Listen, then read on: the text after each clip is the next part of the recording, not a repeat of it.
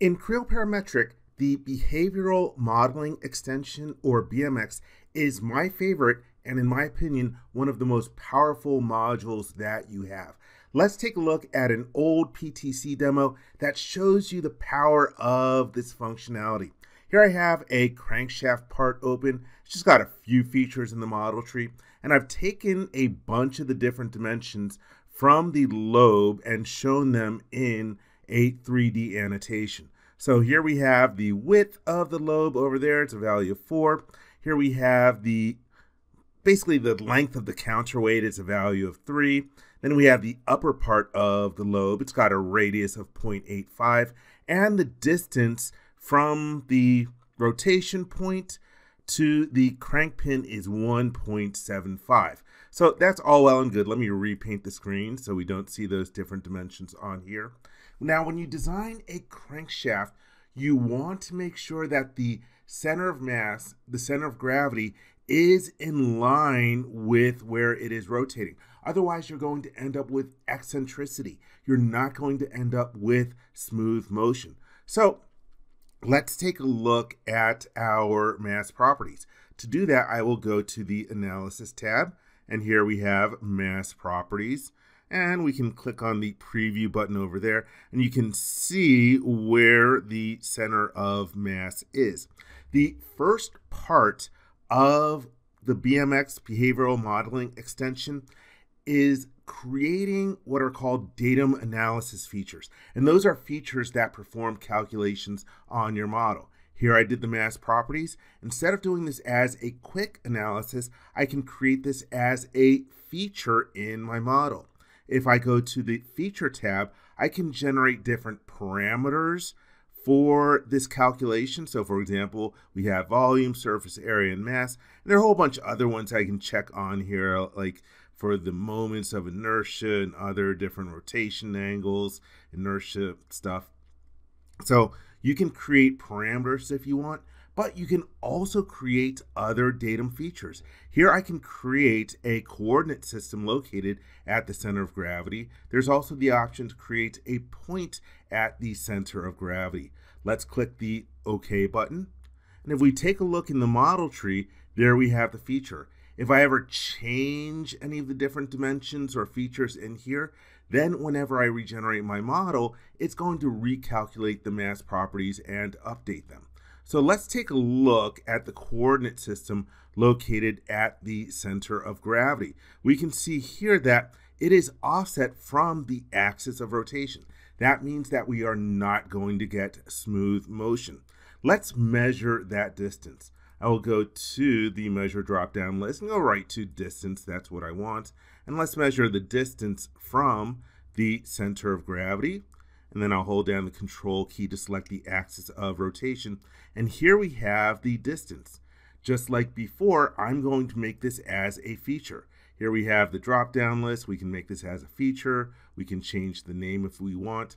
The important thing is I'm going to go to the Feature tab, and I want to create a parameter for that distance. Again, first half of BMX essentially is creating datum analysis features based on calculations, and these can generate parameters and other datum features.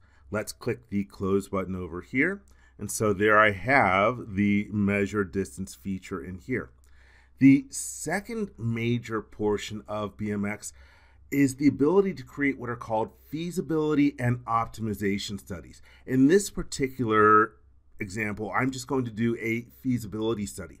With a feasibility study, you're going to define some different constraints that you want your model to achieve, and then you'll specify different dimensions or parameters that Creo Parametric is allowed to change and the range that you're allowed to change them. And then Creo Parametric will change those different dimensions and parameters in order to achieve your design constraint. If you're doing an optimization study, you also have the choice to minimize or maximize some other quantity. Typically, a lot of times you are trying to minimize the mass, but in this particular case, I am not going to minimize or maximize anything. I'm just going to do a feasibility study, and you'll notice the goal area here is grayed out. So now let's specify the design constraint that we want to use. I will click on the Add button, and let's bring this dialog box up more towards the middle so you can see it.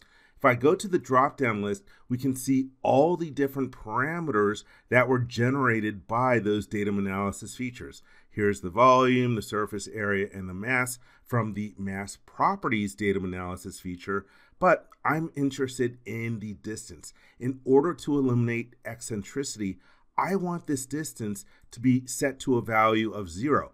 I want the center of mass in line with the axis of rotation. Let's click the OK button out of here, and we can add other additional design constraints if we want, but for this particular example, that's all I am interested in. So now let's pick different dimensions that we are going to allow to vary. I will click the Add Dimension button over here, and then we can pick a feature in the model, and we can see the different dimensions. And so I decide that I want this dimension to change, this dimension to change, and this dimension to change. I'm changing 3 of the different dimensions in here. And so it lists the names of the dimensions in here. Let me make this dialog box wider just so that we can see everything in here. So there are the different dimensions. I changed the dimension names, and it takes the initial value of the dimension, and the default ranges are plus and minus 10% of the value. So let me think about this a little bit. Right now, my center of gravity is too low. I want it to move up.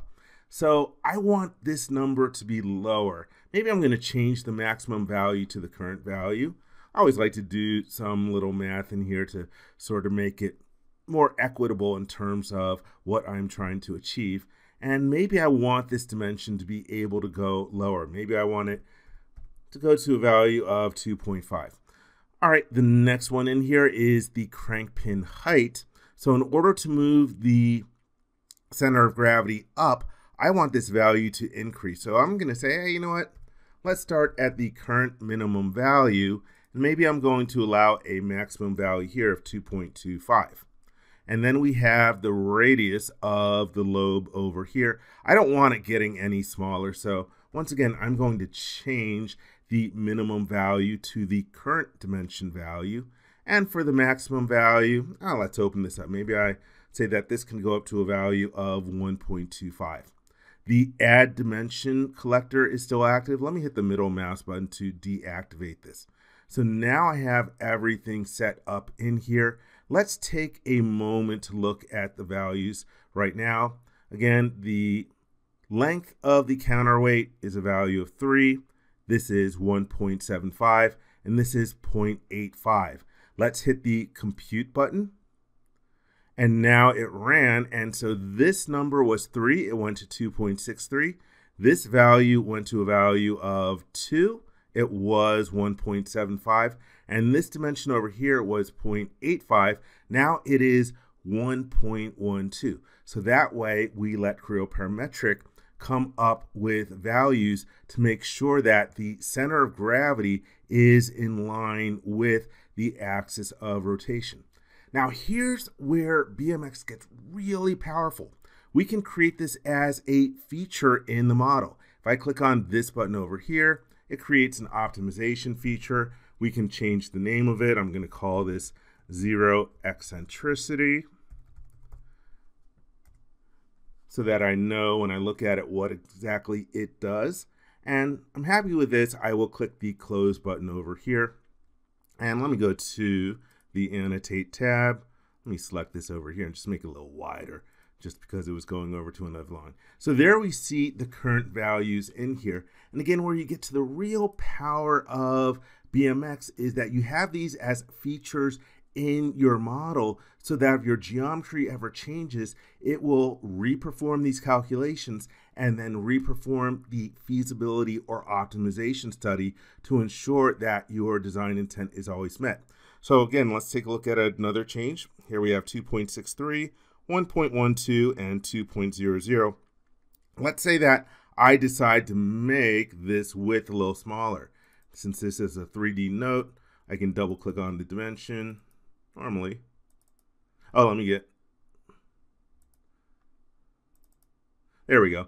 Let's now change the value over here, and I'm going to make a small change. Let's make this 3.75 and hit the check mark. The model needs a regeneration, so I'll click regenerate. And so now we can see that the dimensions have changed once more. Now the length here is 2.65, this dimension is 1.10, and this is 1.98. So again, where you get into the real power of BMX is that we are building our design intent right into our models. We are making sure that we're always meeting our design constraints and our design goals. That is why BMX is so incredibly powerful. I recommend that you check it out. I hope you enjoyed this video. For more information, please visit www.creowindshield.com. If you learned something from this video, please give it a thumbs up. And if you like this video, please click the subscribe button and ring the bell to be informed when new videos are uploaded. Thank you very much.